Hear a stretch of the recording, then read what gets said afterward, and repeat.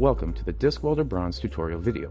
In this part of a series, I will demonstrate how to convert a FLAC file into a WAV file in order to author a DVD audio title through Minnetonka Audio Software's discWelder Bronze on Windows 7.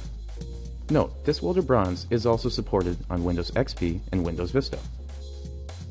First, download FLAC to WAV converter from this link, also known as MIDI converter. Note, there are many other free applications that can convert FLAC files to WAV files. However, in this tutorial, we will focus on FLAC to WAV converter. After installing FLAC to WAV converter, launch the application. Under the Choose Conversion Options section, specify FLAC to WAV. Next, under the Choose Local File to Convert section, browse to the file you wish to convert by clicking on Select. Under Output folder, specify the directory you would like to write your converted file to by clicking on Browse. Click Convert.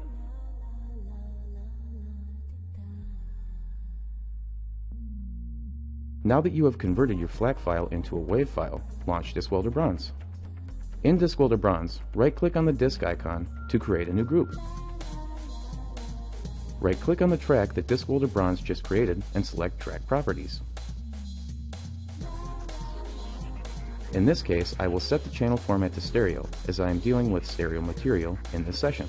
Next, navigate to the Output folder you specified in the previous step.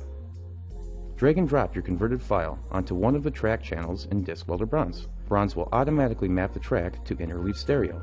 If you would like to add an additional track, right-click on Group to create a new track. Again, right-click to specify the appropriate channel format.